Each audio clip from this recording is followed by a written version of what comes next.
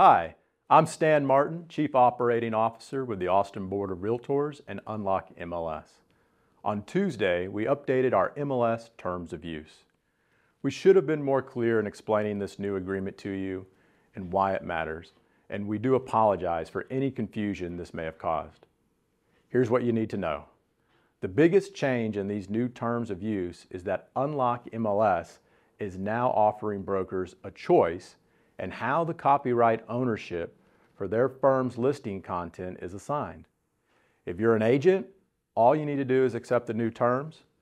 This is no different than when a computer or software update asks you to accept new terms of use before proceeding, which is now a common practice. This authenticates the user and logs proper acceptance.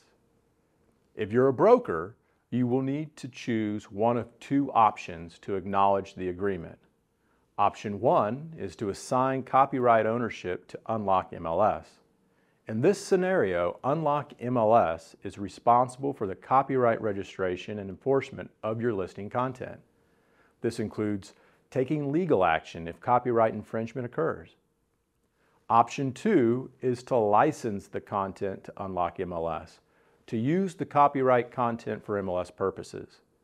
In this scenario, your firm remains responsible for the copyright registration and enforcement of your listing content. We want brokers to feel confident in the selection they make. If you have any additional questions or would like to make a different selection, that's okay. You can email support@abor.com and we'll reset your terms.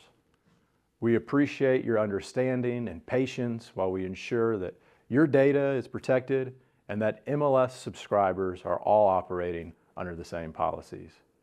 Thank you for your time and have a good day.